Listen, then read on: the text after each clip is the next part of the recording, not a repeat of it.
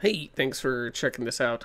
Just a quick note before I actually show the presentation. So you'll see me actually wearing a microphone on my collar throughout the presentation, but unfortunately, I never actually captured any audio from that. It was going, but for some reason, none of it stayed. So unfortunately, I had to work with the phone audio from the room. Now, what that means is you're going to be hearing a lot of squeaking. You're going to be hearing like people moving around, people hitting stuff, doors opening, far more than I would personally find comfortable. But it was a technical error that I only learned about after the presentation. But with that said, I hope you enjoy it, and hopefully you find some value.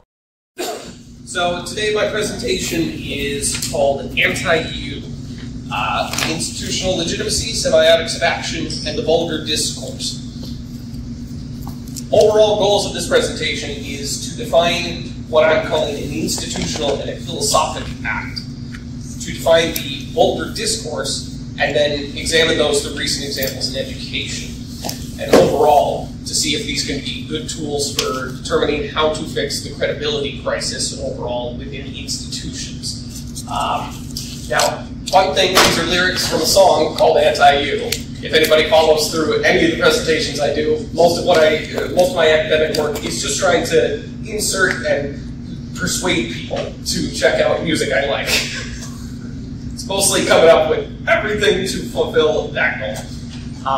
So for some background on what, it turns out I added, some background on what I'm calling institutional and philosophic acts. I'm basing this more off of Habermas's idea of the theory of communicative action.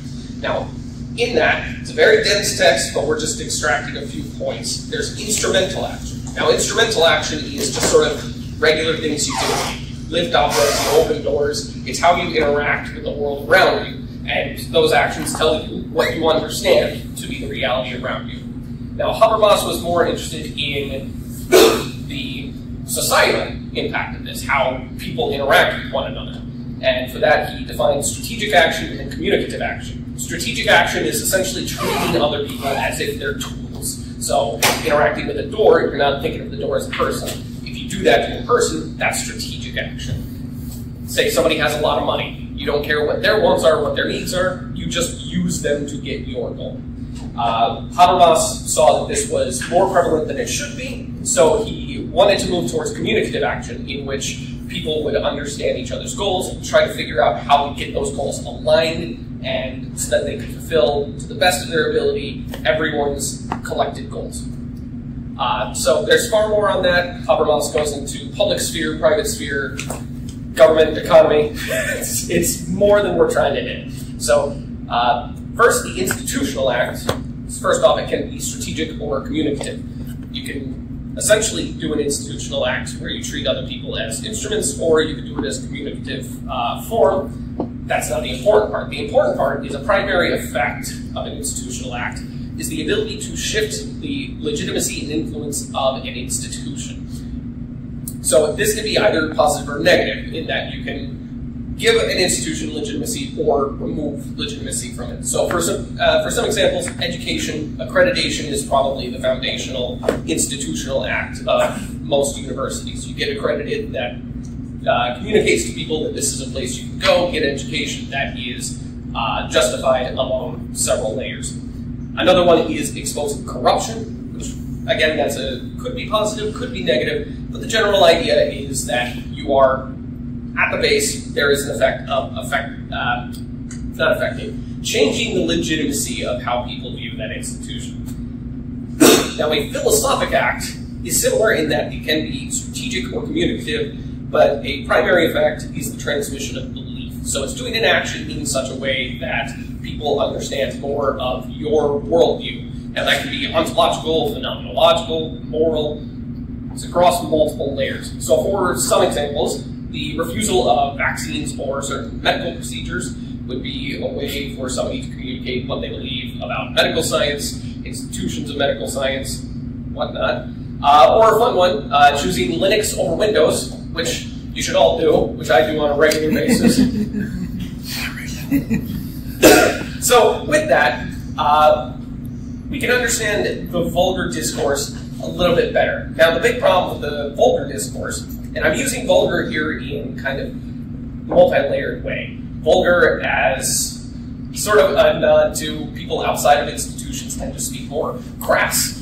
But it's also that it's the aggregate of discourse outside of institutions. It's an old Roman term to denote those who were in the government, in the state, and those who were not. Now, the problem there is it's not a formalized, structured discourse. When it comes to the vulgar discourse, it's this amalgamation of everything that happens outside of institutions. And because of that, there's no formalized, combined goal or message. We have no way of finding a journal of vulgar discourse. But you can find, say, for instance, the Harvard Law Review. You can get a general view of what Harvard's legal position is, but you can't get that for everything outside of Harvard. So it's impossible to understand as a whole, generally has to be segmented. Now, some common ways we use to actually understand the vulgar discourse is, well, the most common surveys. We go out and we ask people what they view about their subjects, what they do in their lives, try to figure out patterns there. Other ways we tend to do it is that we extract repeated phrases or actions. So, for example, if we have a very large Facebook group and we see that they continually bring up the Jewish question or Pizzagate, we usually use that to extract some information about what that group believes and what it's focused on. We also tend to analyze social overlaps. So, for example, if you have a certain group of people that hold a particular belief and you find that they're following certain news organizations, people tend to create ideas of that group. Now, the institutional and philosophic acts of vulgar discourse are what I propose to be a useful way of extracting information about the vulgar discourse and specifically how it's impacting institutions today. So, by focusing on the interactions between the institutions and the vulgar discourse, we're finding that middle point where this sort of nebulous, difficult to understand thing is interacting with something that we know very well and we actually have vested interest in knowing well. With that, we can extract and understand the regular occurrences. So not just one-off events, but what seems to happen time and time again. And because of that, we pull out consistent patterns, and we'll be able to get a better, broader view of what people are focusing on. Not just complaining in, say, a Facebook group, but what they're actually going for, what they're doing with institutions. So I've got some recent examples from education, and I'll go through those pretty quickly. But generally, rising homeschooling, an uptick in book removals, and DEI legislation recently. So, rising homeschooling, this was over the last 5 years, we've gone from about 1.2 million to roughly 2.7 million homeschooled students in the United States, and that's on the secondary school level. Now, it tells us a couple things. It tells us that parents are believing they should remove their kids from these schools. Schools are trying to brainwash them, all these sorts of things. But generally, from the action itself, we can tell that the efficacy of educational institutions, according to the people who are doing this, is waning. It could be for all sorts of different reasons. The type of homeschooling they go to, if it's structured, unstructured, or if it's unschooling, or some other radical thing, that would be able to tell us more. But it's specifically the move towards homeschooling. And I called that soft undermining of legitimacy because what it's doing is they're removing people from the institution, but they're not changing anything within the institution itself. But you can move up in sort of severity of this with the uptick of book removals, in which generally these are people who are now saying that what is available to students is actively harmful. They believe they need to change it. And for that, I said it's kind of a soft, firm undermining of legitimacy because it is them reaching in and trying to change something available to students. Now, in Utah, I said it was a hard one because that is elevated to, there's actually the sensitive materials bill.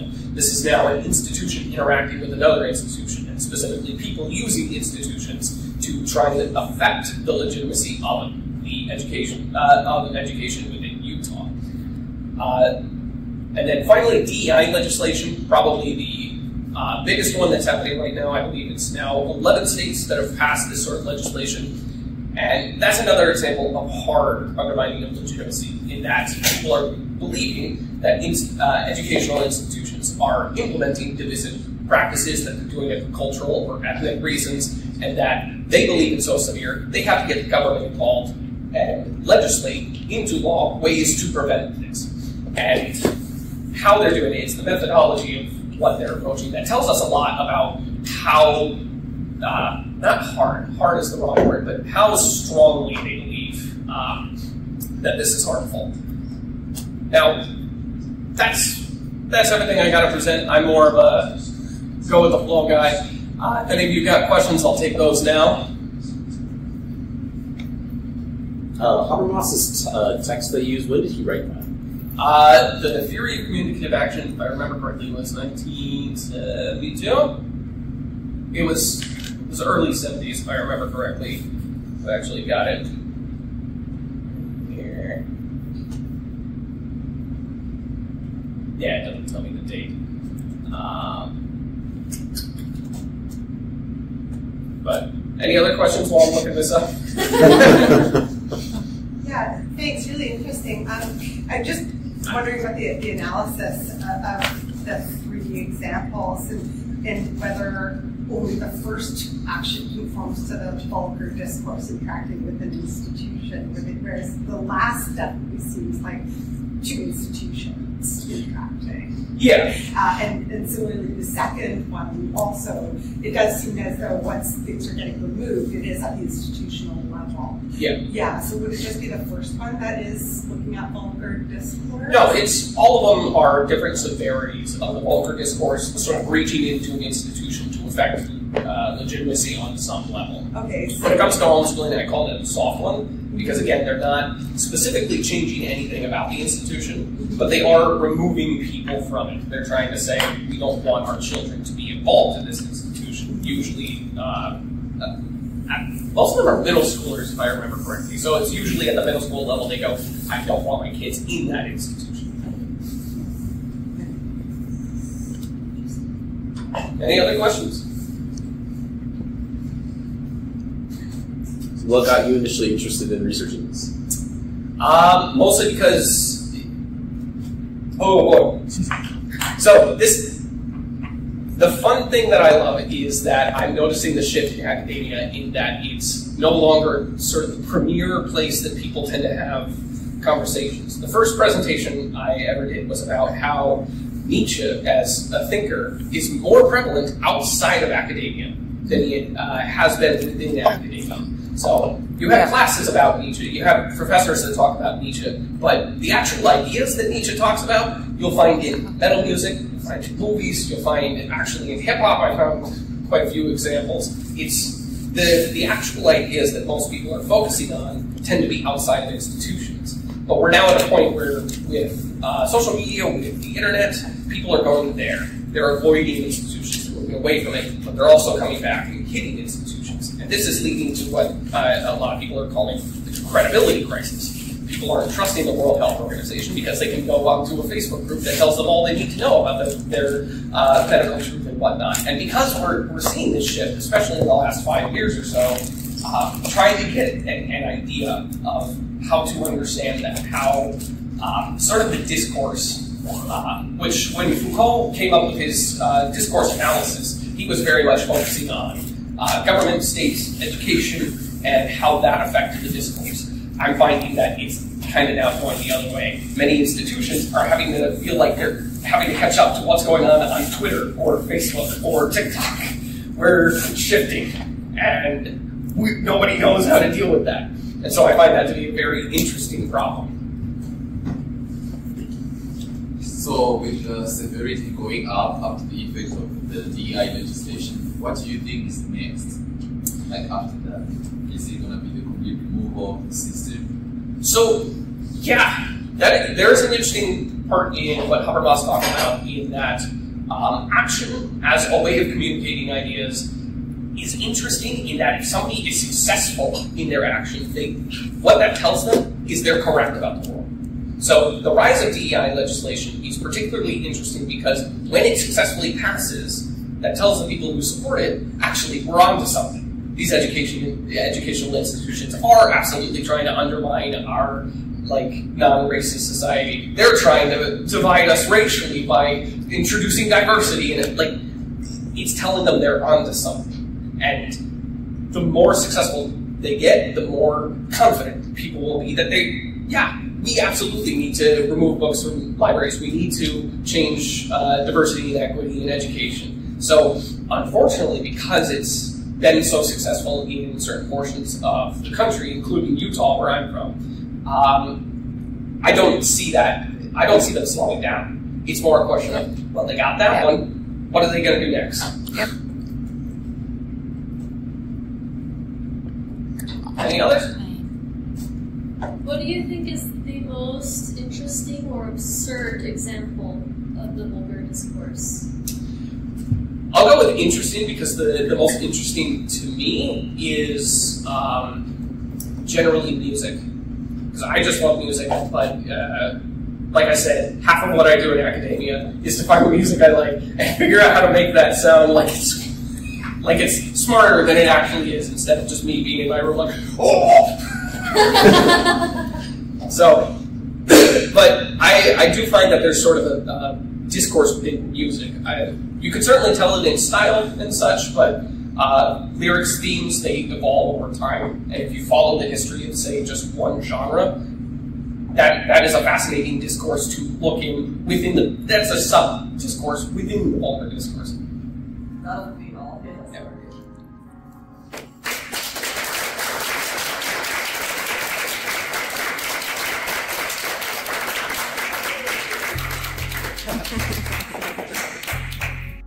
Fucking hell, do I cough a lot. But besides the point, just a few post notes now that I've gone through the conference and really had some more time to reflect. For one, that was not enough time. For the idea that I was really trying to hit there, I realized, man, this is not one that I can really do in a 10-minute session, which they give you 10 minutes for your presentation and 5 minutes for questions. Given the fact that the moderator had to continually say, hey, certainly there is a lot more about this that I need to expand upon, but for me that's actually a good sign, because for me this means this is a research project that I can really push, I can take further, I can try and see if I find new avenues of really explaining the idea, but also finding new examples of what I'm actually trying to get at, because I think I've sort of gotten to a core of many of the presentations I've done in the past, including the very first presentation I did, which I did mention it in this one, but the sort of the evolution of Nietzschean ideas through metal, which I'll actually link that in the description, because that's not on my channel, that's on some other channel. But that one was pretty much the start, where I had this idea and I'm trying to explain this central core idea of, there seems to be this shift, this change in that academia is no longer where most people get their ideas. Most people get their ideas outside of academia. And for me, and I do want to make this clear, that's not a bad thing. I brought up a few examples here in this presentation, and I also brought it up in several other presentations where this might actually lead to some problems. But at the same time, I think there is somewhat this evolution of how we communicate ideas broadly that could, and that is a very, very operative word here, could be beneficial. Where we're at right now is, it seems to be, and this was a discussion I was having earlier, of subcultures and fragmentation that are happening within a wide variety of groups, seems to be at a very, very negative point right now, in that they're really, for me, this apparently this is a controversial position, but for me there really is no mainstream. a lot of people tend to refer to the mainstream, but whenever I ask people what the mainstream is, there doesn't seem to be like a clear-cut answer of what mainstream is nowadays. And the fact that even for the average person, what is considered to be mainstream is kind of fuzzy or around the edge tells me a lot about how we're understanding sort of our epistemic, I think I'm using that word correctly, our epistemic limits, our epistemological understanding of the world is coming from a very, very limited place of here are the 15 to 20 people that I talk to on a regular basis, and that's about it. Or it's something even weirder in that somebody is pulling all of the information they have about the world from what is essentially a handful of social media accounts or YouTube channels or Twitch channels or even Kick channels, TikTok accounts.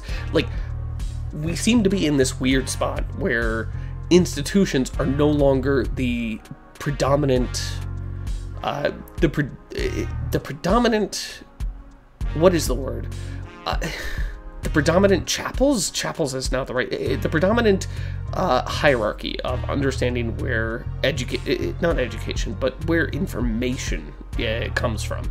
Nobody, like half the nation doesn't even trust news media at this point. And actually for good reason. But also kind of this brings up new questions of like, well, if we can't trust a mainstream, who do we trust? And what people are turning to is, it's becoming this fractured, weird whole, which to me is kind of an interesting question. And sort of the main reason why I think I'm pushing into something here that might actually prove useful for not only myself, but for other people.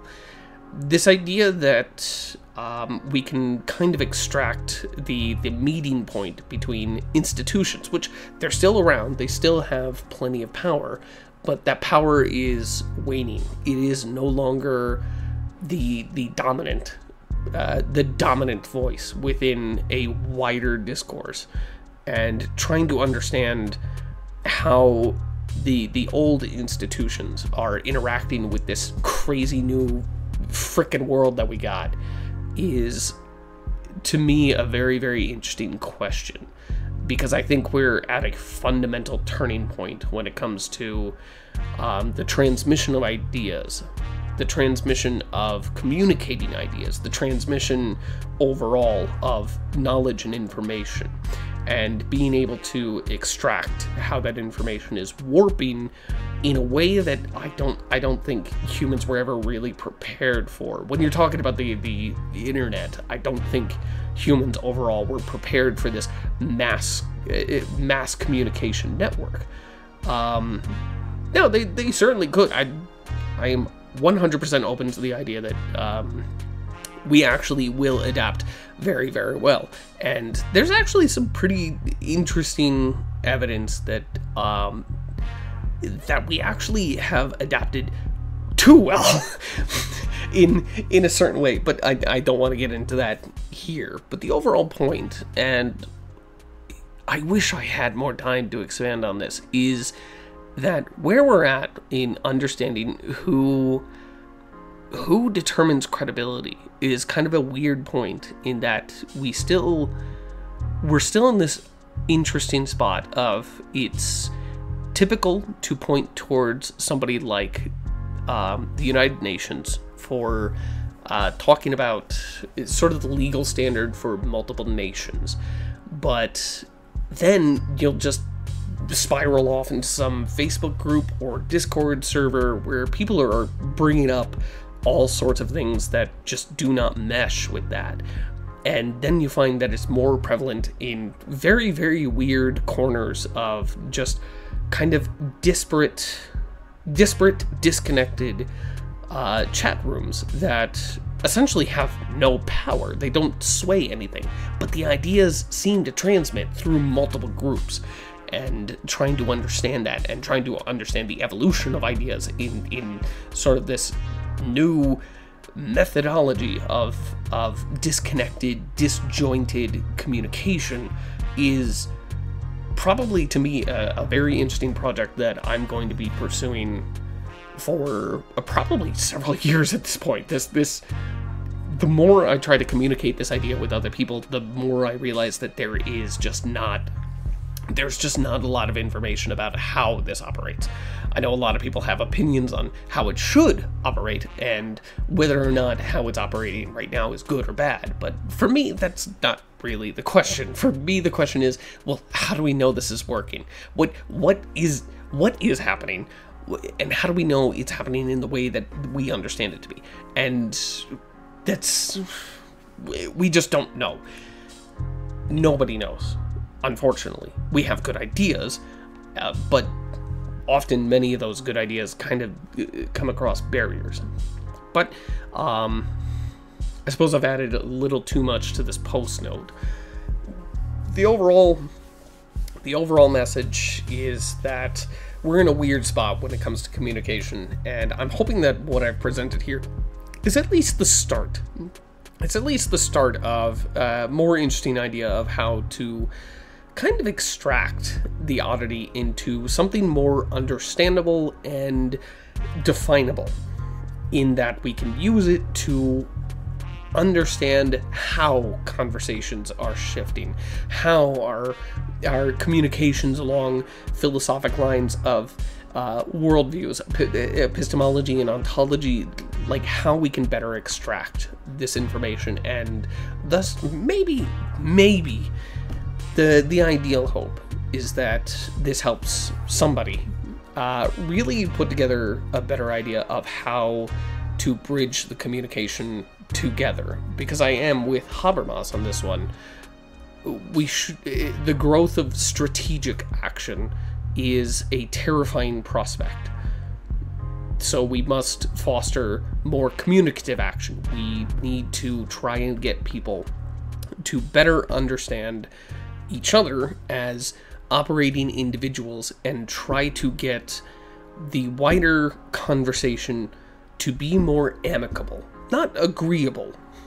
Nobody has to agree, but we have to at least get to a point where we're not legitimately like storming the fucking Capitol or burning down courthouses.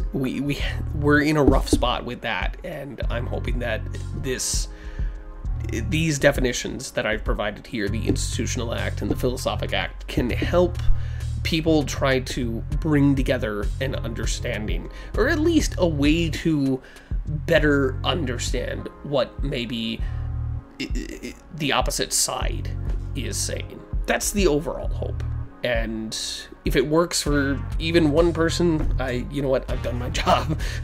I'm just some schmuck. But anyway, thank you, and I hope you have a good day.